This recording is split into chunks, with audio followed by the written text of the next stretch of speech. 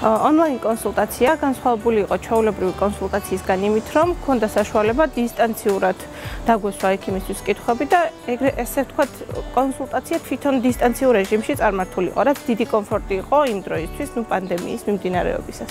იყო მთელი რიგი საკითხები ორსულობასა და COVID-19-თან მიმართებაში, რასთან დაკავშირებითაც ჰქონდა გარკვეული კითხვები და ამომწურავად მივიღე ამის შესახებ ინფორმაცია.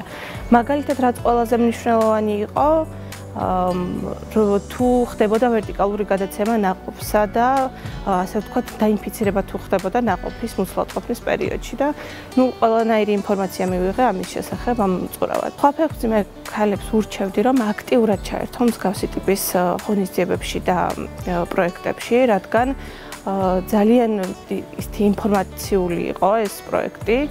რაც უფრო მეტი ინფორმაცია ექნება ზოგადად ორსულობასთან დაკავშირებით, რაც უფრო მეტი კითხვა ექნებათ და უფრო მეტ პასუხს მიიღებენ, უფრო მშვიდად იქნებიან თვითონაც, კარგად წარმართება მათი ორსულობა და მშვიდად იგრძნობენ თავს.